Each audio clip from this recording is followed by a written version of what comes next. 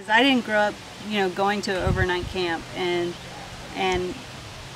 seeing the girls that have come here, and they're so eager to learn. And it's about, kind of the love of the game brings you here, but it's also, we talk about a lot is getting outside the comfort zone and really coming here and being away from your parents and meeting some people. Maybe you know one person, but you're meeting 120 something new girls, and you don't have an opportunity to say, you know what, I think I want this for dinner or this for lunch. It is what it is, and you have to deal with it, and you learn life skills, whether it's, stand-up paddleboarding. I did that for the first time, and fishing and just being around nature and really just gaining, wonderful experiences.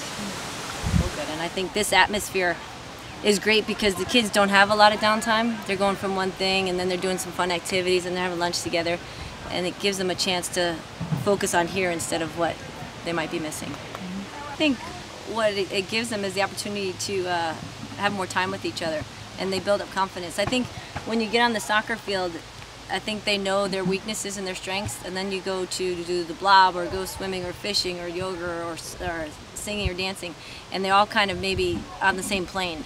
So that gives them a little bit of confidence, and then they come out here, maybe they have a little bit more confidence in their game, because they're like, hey, well, that person was just as bad at dancing as I was, and now we're here, I mean, so I think it does give them some confidence. I think it gives them some strength being here and being away from home, and then meeting new people.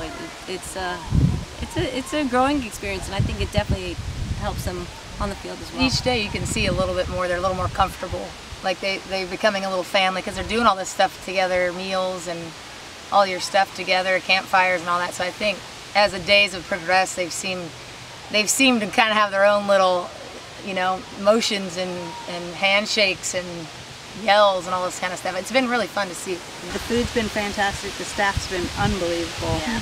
It's comfortable. I mean, you feel everybody here that works here, or it's just an ease about it. It feels comfortable. And the facilities are fantastic. And the playing surfaces, because that's, we talk about it's certain things in our curriculum are hard to do if the playing surfaces aren't good.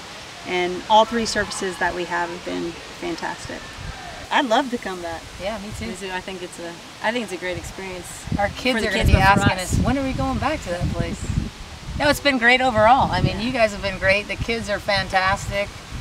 It's low key. There's no pressure. Maybe, I mean, not saying anything against the parents, but there's no parents around. It's just the kids seem a little more independent when their parents aren't around, take a little more responsibility, which I think is great.